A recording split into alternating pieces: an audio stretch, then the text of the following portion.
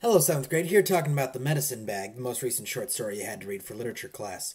This story is relatively straightforward, but it does illustrate a literary concept I want you guys to focus on and be made aware of. And if I didn't teach you it in middle school, all your high school teachers would be looking at me saying, "What did you do for 3 years, man? They need to know this stuff." And this is the literary concept of foreshadowing. Foreshadowing is when an author, and you should be writing this down, heads up, previews future events through parallels in the story. In this story, when Martin's grandfather first arrives to their house, he passes out. Later on in the story, we have the strong implication that he is dead because Martin is standing alone on the ranch after the implication being his grandfather's dead. So the fact that his grandfather passes out in the beginning foreshadows his death later on. That's how foreshadowing tends to work. If any of you are fans of the Star Wars movies, you go take a look at The Phantom Menace and go ahead and watch young Anakin Skywalker's shadow, and you'll see there's a small shadow of Darth Vader in it. You'll also occasionally hear a few notes of Darth Vader's musical theme as he's shown. These are all foreshadowing future events. Now, back to the story.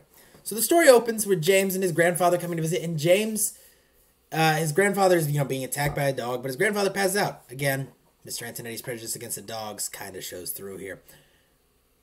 His grandfather's there. He's got a little bit of money in his boot. He has $100, he says, to pay for his funeral if something bad happens. But that's not why he's come. He normally lives on a reservation. He is a Native American. And for those of you who are unaware about the situation of Native Americans, that Native Americans, their nations largely don't exist anymore. They've been reduced to what are called reservations, which was land set aside by the federal government, which are not entirely governed by Native American law, but still largely are. That's why in some states where gambling is illegal, there are casinos on Native American land because they can have some control over themselves and some self-government. The last attempt for a Native American nation to sort of receive international recognition was during the 1930s when the Iroquois Confederacy in Canada appealed to be recognized as a nation, and the Netherlands almost backed them up, but the United Kingdom convinced them to back off by basically threatening to cut trade off with them, and that was the last attempt there was to sort of have a formally recognized Native American nation. Now, back to the story. Martin's grandfather reveals he's come to pass along a medicine bag after Martin's been kind of embarrassed by his friends coming over to see his grandpa. His friends think his grandpa's cool, and I think we all have this experience where we're kind of worried about a relative maybe embarrassing us.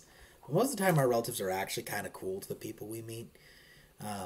It's interesting to meet new people, and honestly, I enjoy meeting interesting people who are elderly because they've had a lot of experiences in life and give a lot of different perspectives. And if any of you say I'm elderly in the comments, I will give you an F. I will find a way to make it happen.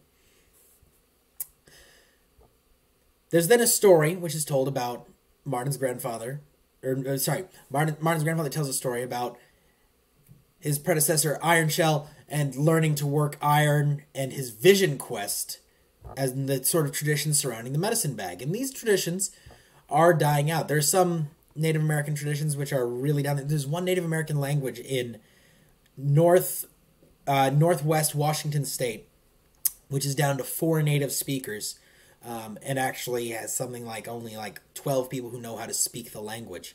They're actually, one of the few members of it was extraordinarily happy that their cultural designs and imagery were used in a video game, Blizzard's Overwatch, for the character Farah in one of her alternate costumes. Was happy because it meant that some people were still remembering his tribe and their traditions. But he passes on this medicine bag and tells Martin that he's not to pass it down until his own son. And the story ends with Martin holding the medicine bag and on the prairie alone. And there's a very strong implication that because he's alone and what his grandfather has told him, that his grandfather has passed away. And that's where the story leaves us. So go ahead, leave your thoughts about what you think this is represented at the end of the story. Go ahead, tell us what you think. Is it important to uphold old traditions? Go ahead, leave those thoughts in the comments below, 7th grade. And remember that you are going to have a quest on Friday. Take care, and I will see you in the next one.